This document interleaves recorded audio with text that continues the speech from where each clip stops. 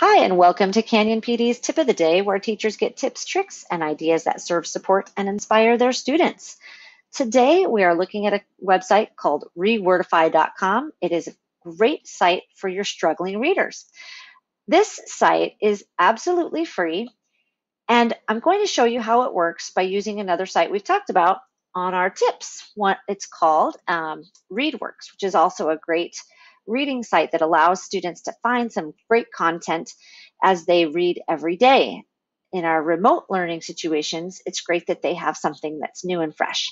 So I'm looking at an article called Inside and Outside Carlsbad Caverns, and I've chosen a piece of text that I find is somewhat challenging for struggling readers. I'm going to copy that text, and I'm going to click back over to my rewordify.com. I'm going to paste the text and click the button that says rewordify this. It just takes a second and it shows me all of the different highlighted words that are challenging in this particular passage. It tells me also how long I've been reading the passage. It tells me there are 9 hard words. You want to learn 5 of them or all of them. And if I click on this 5, for example, it will take me to another page that allows me to type the word, listen to the word, see the word in context, and really focus in on that word. It even gives you a warning, or the student a warning, if they're going too fast. So I really love this site. There's stats that you can download if you log in. You can share progress. You can print learning activities and really work on parts of speech.